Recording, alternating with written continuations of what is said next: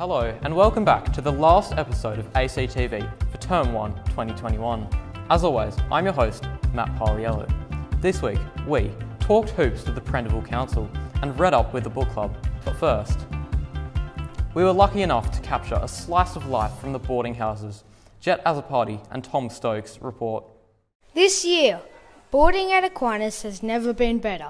Aquinas College is the largest boarding school in Western Australia, and boys who attend always feel privileged too.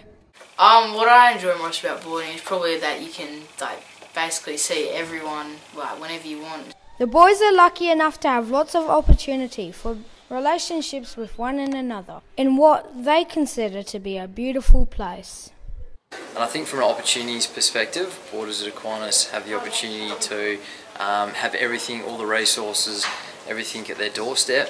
The week is structured with dedicated study times, but the weekend provides a lot more freedoms to enjoy other sporting and entertainment pursuits.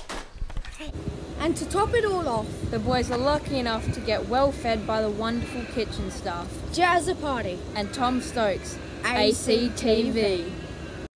Everyone can agree reading is an integral part of a boy's education.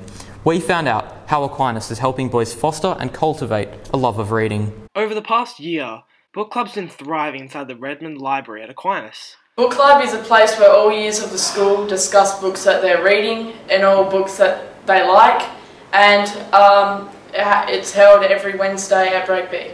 At book club, we all meet in the library in one of the back rooms, and we talk about different books we're reading, and we focus on different genres on different days.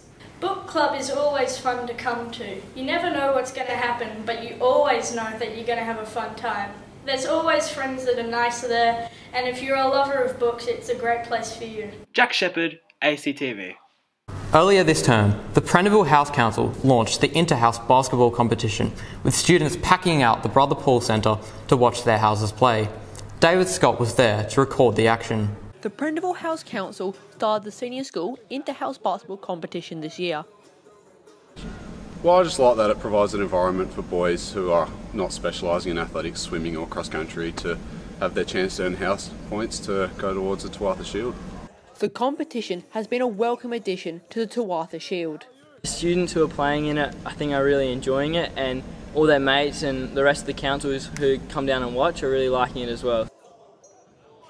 Yeah, I liked it. It was good because everybody came in here and it provided a good atmosphere, a good culture for everyone to support their house. And the senior school inter-house basketball competition showed much house spirit. David Scott, ACTV. That's it for another episode of ACTV. I've been your host, Matt Parliello. Join us next time as we discover what the new management at the canteen is doing to deliver restaurant quality food to students. Have a happy and holy Easter. See you next time.